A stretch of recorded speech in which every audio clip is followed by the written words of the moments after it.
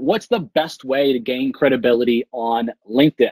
All right, so I believe that there's really only two things that you can do to gain credibility on LinkedIn. All right, number one, do a full profile build out.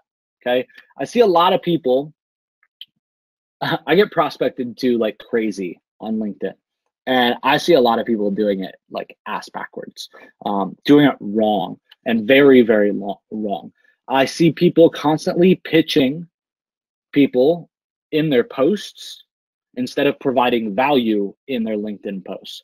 And when you go and you look at somebody's profile, the whole thing is like, I'm the greatest person in the whole freaking world. I can work for anybody in the whole freaking world. And everybody that visits my profile should be working with me.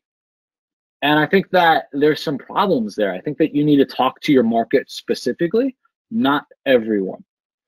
I think that then secondarily on your profile, you need to make it clear that you give away some type of foot in the door product, or you do something, you have a unique mechanism that no one else can compete with. Okay. And you build authority in your profile. Okay. I think that's the key. Okay. When you're making posts on LinkedIn, those posts should be gaining credibility, right? It should be getting people to see you and listen to a short 2-minute, 3-minute video like we do after the AMAs are done and we distribute everywhere, right?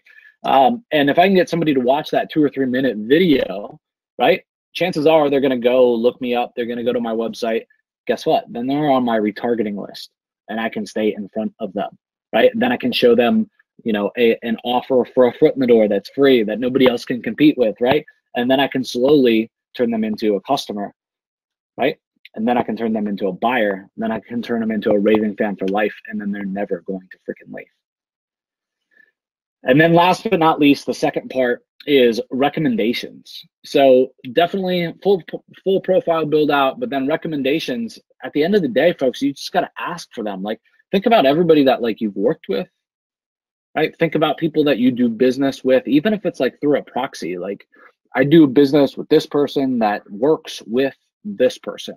All right, great. I'm going to go give them a recommendation on LinkedIn.